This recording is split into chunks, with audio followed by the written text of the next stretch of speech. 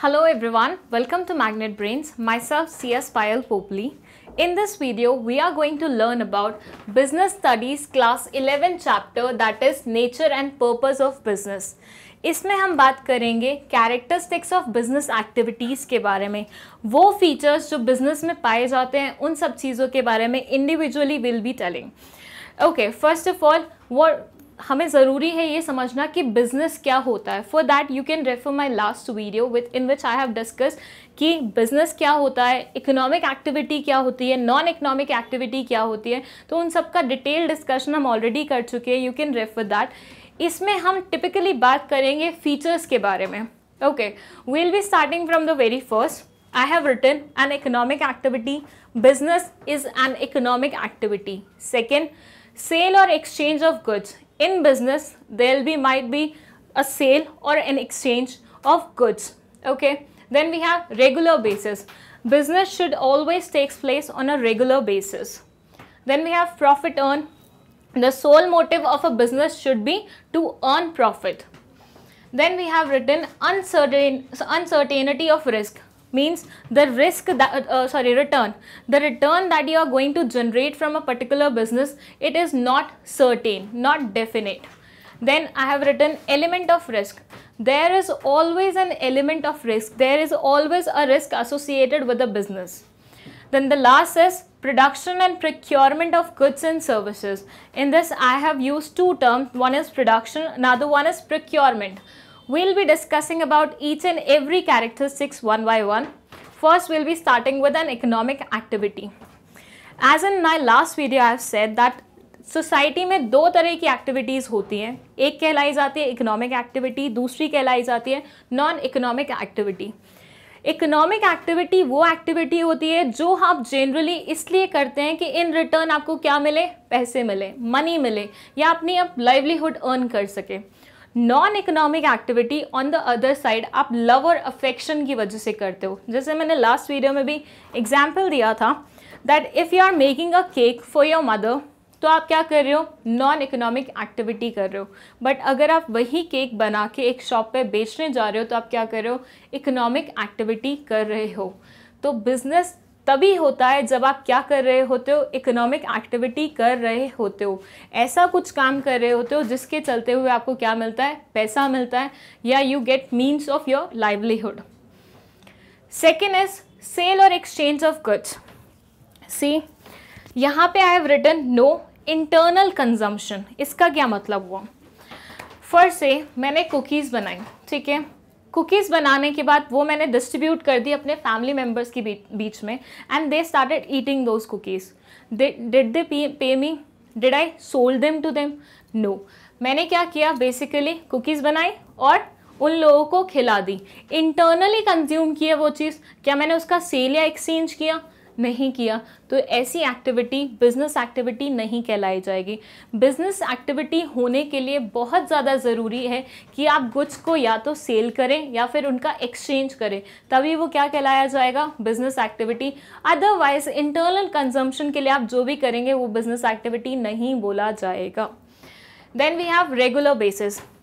कभी आप कोई एक ट्रांजैक्शन करते हैं ना, आप अपने आप को बिजनेसमैन मानने लग जाते हैं, तो आप गलत कर रहे हैं. क्यों, क्योंकि आपकी जो ये बिजनेस एक्टिविटी होती है वो रेगुलर बेसिस पे होती है. एक बार आपने ट्रांजैक्शन कर दिया, नहीं, आप बिजनेसमैन नहीं बनते हैं.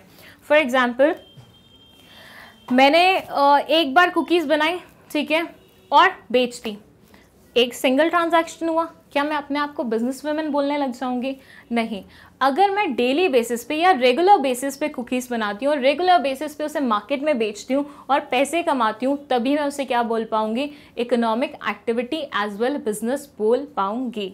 ठीक है, तो बिजनेस के लिए बहुत ज़रूरी है जो भी आप एक्टिविटी कर रहे हो वो आप रेगुलर बेसिस पे की करें, ना कि सिंगल ट्रांजैक्शन हो. फिर we have profit earn. First से मैंने एक इंस्टीट्यूशन खोला है जिसमें मैं गरीब बच्चों की मदद करती हूँ, लेकिन इन रिटर्न कुछ नहीं लेती हूँ. क्या मैं अपने ऑर्गेनाइजेशन को बिजनेस एक्टिविटीज़ करता हुआ बोल सकती हूँ, नहीं. क्यों, क्योंकि सोल मोटिव जो बिजनेस का होता है वो होता है to earn profit, to earn livelihood, to earn money. अगर आप ये सारी चीज़ें नहीं कर रहे हो, ये सारी चीज़ें मिसिंग है, तो किसी भी बिजनेस के लिए बहुत ही ज़्यादा मुश्किल हो जाएगा सर्वाइव करना इन लॉन्ग रन। 1-2 दिन के खर्चे तो कोई भी बेयर कर सकता है, लेकिन आप मानिए कि आप कभी भी किसी से कुछ नहीं ले रहे हैं, लोगों के वेलफेयर के लिए काम किए जा रहे हैं, तो एट लास्ट आपके पास पैसे ही नहीं बचेंगे कुछ भी करने के लिए। तो किसी भी बिजनेस की सर्वाइवल के लिए बहुत ज़्यादा ज़रूरी होता है कि वो क्या करे, प्रॉफिट अर्न करे। Next point is uncertainty of return. मैंने एक फर्स्ट एक कैफ़े खोला, ठीक है, मुझे श्योरिटी तो थी कि हाँ मैं कुछ अच्छा परफॉर्म कर लूँगी, पर क्या मैं कहीं लिख के दे सकती हूँ कि हाँ मैं अच्छा ही परफॉर्म करूँगी, ये कैफ़े बहुत अच्छा ही चलेगा, इस कैफ़े की सेल्स बहुत ज़्यादा होंगी, यहाँ पे बहुत सारे कस्टमर्स आएंगे? क्या मैं इस चीज़ पे सर्टेन हो सकती हूँ? डेफिनेटली बोल सकती हूँ कि हाँ चीज़ें ऐसे ही होंगी? नो ये बोलता है बिजनेस का मतलब ही अपने आप में क्या होता है कि आप रिस्क लेके कोई चीज़ स्टार्ट कर रहे हो, चलेगी या नहीं चलेगी that depends upon different factors, but आप उस चीज़ के लिए डेफिनेट नहीं बोल सकते कुछ भी, आप इस चीज़ की गारंटी नहीं ले सकते हो। तो हमेशा रिटर्न्स का आपको क्या बना रहेगा, अनसर्टेनिटी बनी रहेगी कि पैसे आएंगे भी कि नहीं आएंगे। प्लस इसमें हम ये भी बोल सकते हैं कि फर्स्ट से मैंने बोला चलो मेरा आइडिया इतना स्ट्रांग है कि पक्का वर्क करेगा, ठीक है, मतलब मेरे कैफ़े की concept is all together different, ज़रूर चलेगी मार्केट में, लेकिन फिर भी मैं क्या ये बोल सकती हूँ कि 10,000 रुपये एक दिन में कमाएंगे, 20,000 रुपये एक दिन में कमाएंगे? नहीं बोल सकती। मैं रिटर्न्स को लेके कभी भी डेफिनेट नहीं हो सकती। हो सकता है मेरी सेल एक दिन 5,000 की हो, दूसरे दिन 10,000 की हो, अगले दिन 15,000 की हो, बट मैं कभी भी उस चीज़ की श्योरिटी नहीं दे पाऊंगी कि एग्जैक्टली इतने अमाउंट का मुझे मुनाफा होने ही वाला है। तो कभी भी रिटर्न की सर्टेनिटी दैट इज डेफिनेटली इतना होगा नहीं रहता है बिजनेस एक्टिविटी में।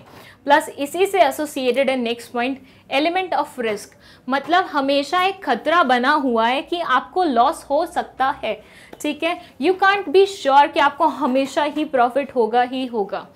फर्स्ट से मैं बोलती हूँ कि मैंने एक बिजनेस स्टार्ट किया, लेट्स टेक एग्जाम्पल कि स्केल्स पेंसिल्स पेन बनाने वाला बिजनेस स्टार्ट किया, ठीक है, पर मेरी कॉन्सेप्ट थोड़ी नई थी। मैंने बोला कि मैं नॉर्मल पेंसिल पेन नहीं बनाऊंगी, मैं ऐसे पेंसिल पेन बनाऊंगी विद अ न्यू कॉन्सेप्ट की जो कभी ख़त्म ही ना हो, वो हमेशा वर्क करते जाएं, ठीक है।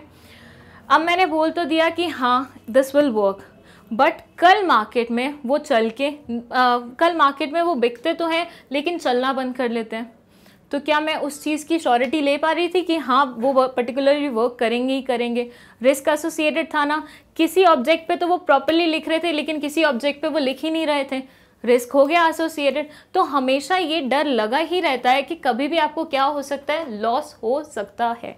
प्लस इसमें मैंने एक और पॉइंट मेंशन किया है, अनडिज़ायरेबल इवेंट।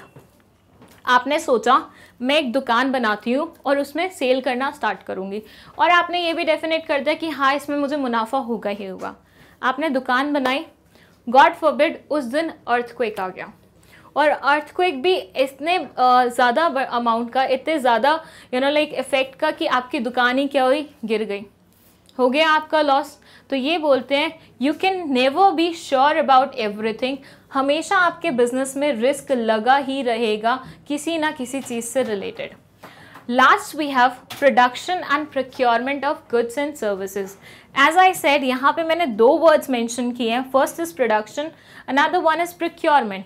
इन दोनों का क्या मतलब होता है, इसके नीचे भी मैंने कुछ टर्म्स इस्तेमाल किए हैं। प्रोडक्शन में I have written manufacturing, procurement में आई हैव रिटन ट्रेड। क्या मतलब हुआ, first we'll understand manufacturing and production. First से मैंने कुछ रॉ मटेरियल्स लिए, मैंने आटा खरीदा, चीनी खरीदी, चॉकलेट खरीदी, और मैंने अवन का इस्तेमाल करके इन्हें कुकीज़ में क्या करा, कन्वर्ट कर दिया। मैं यहाँ पे क्या कर रही हूँ, मैं यहाँ पे प्रोड्यूस कर रही हूँ, मैं रॉ मटेरियल से चीज़ों को फिनिश प्रोडक्ट्स में कन्वर्ट कर रही हूँ, दैट इज़ व्हाट, प्रोडक्शन। तो प्रोडक्शन हम जब भी करते हैं तो हम मैन्युफैक्चरिंग कर रहे होते हैं। तो इस तरह से भी आप क्या कर सकते हो, बिजनेस कर सकते हो कि खुद ही क्या करो, रॉ मटेरियल से क्या करो, किसी भी चीज़ को फिनिश प्रोडक्ट्स में कन्वर्ट करो। दूसरा वे क्या होता है, फर्स्ट से मेरे को इतनी हैवी इन्वेस्टमेंट नहीं करनी है, मुझे प्लांट एंड मशीनरी पे इतना खर्चा नहीं करना है। दूसरा वे मेरे पास क्या बचेगा कि मैं सिटी से किसी सस्ते दाम से कुकीज़ खरीद के लाती हूँ, और मैं मेन मार्केट में उन्हीं कुकीज़ को थोड़े से बढ़िया दाम पे, बढ़े हुए दाम पे बेच देती हूँ। यहाँ पे भी मेरा मुनाफा तो हो रहा है, बट क्या मैंने प्रोडक्शन किया? क्या मैंने खुद कुकीज़ बनाई? नहीं बनाई। तो ये बोलता है प्रोक्योरमेंट मतलब कहीं से खरीदना और कहीं पे बेचना और अपना प्रॉफिट मार्जिन उसमें ऐड कर देना। जबकि प्रोडक्शन में आप क्या कर रहे थे? कुकीज़ खुद ही बना रहे थे। यहाँ पे कुकीज़ आप खुद नहीं बना रहे हो, सस्ते दामों पे खरीद रहे हो और महंगे दामों पे बेच रहे हो। दोनों ही वे से आप क्या कर सकते हो? बिजनेस कर सकते हो। तो it's not necessary you will have to choose either way round. आप दोनों ही वे से क्या कर सकते हो? अपना बिजनेस कर सकते हो। शॉर्ट में दोबारा से देखें तो इकोनॉमिक एक्टिविटी होनी चाहिए, ऐसी एक्टिविटी होनी चाहिए जो आपको पैसे अर्न करके दे रही है।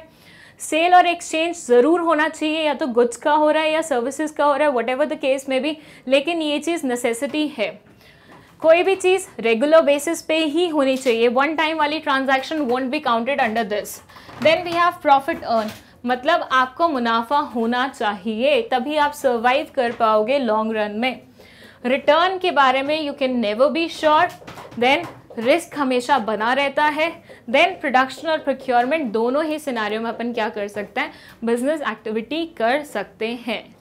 That's it for this video. In our next video, we'll be talking about the factors. So stay tuned. Thank you so much.